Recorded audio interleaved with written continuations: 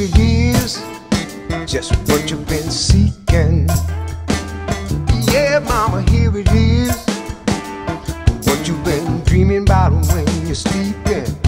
Girl, yeah, here it is you know, just one of those funky New Orleans, back home, Detroit a la Atlanta, you know, seeing that I'm the drum guy, I can say that. But it's just a real funky tune, and it's just what we're just saying to people, here it is, you know.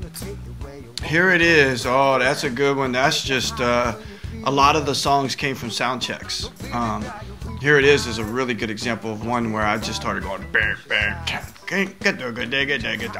just started hitting it. You know, Mike started playing a riff. Enrico came in on drums, and he kind of like didn't hear where I started and came in a weird place, and so Cyril started recording it, and he sang into it, and we were all listening to it, and then we started arguing about where the one was. I mean, there was like a 2-week discussion of where's one. So we figured it out, and that's how that song was born. Like about 3 or 4, maybe about half of the CD was probably born at soundcheck. I should've known, should've known, should've known, yeah, yeah, yeah. I should've known right from the start. Should've Known was a kind of an R&B. I wanted a real kind of R&B throwback ballad, kind of like a, I don't know, in the spirit of a Dock of the Bay or a Stand By Me, just a real kind of throwback. I'm real influenced by Memphis soul, Motown, Curtis Mayfield, Stax, like all that Stax stuff. That's just really, at the end of the day, I listen to all kinds of music, but that's really my bag, is soulful singing and guitar playing. Come on. It don't matter where we're going. I just wanna... Let's Ride. Well, that's something that I look at as the answer to prayers, because I got the chance to be in the studio with my son, Omari Neville, and he and I actually wrote that song together. And it's basically an homage to bikers, to Harley lovers.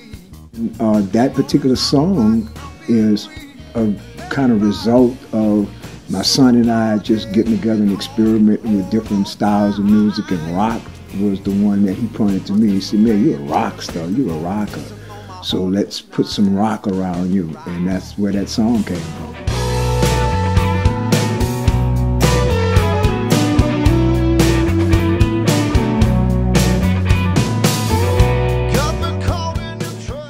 The song Trapped is pretty cool. The genesis of it was a guitar riff that I had come up with at soundcheck.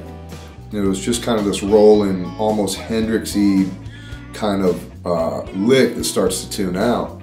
And I don't even know where we were, but I remember kind of having the foresight enough to get the iPhone and just at the soundcheck and just kind of record the riff. And we all do that, actually. We'll be on tour, we'll be at soundcheck, everybody's got their iPhone. You hit the voice memo, you record a riff or a jam, and those end up being fleshed out, turned into the songs. So we did that one, and then we were on tour in Norway. We had a few days off. We rented a really cool studio, full of gear, and we just, for the first time in the band's history, we sat in a circle and said, what do you got? What do you got? And I was like, man, I got this riff, you know? And that was really a special song for the record, because my riff, and I had a few lyrics at that point by the time we got to Norway. And then, you know, I think Mike added a chord and Enrico added a stop time, and everybody kind of threw their bit into the recipe, and the song came out, and that's a real fun one. I can't wait to play it live.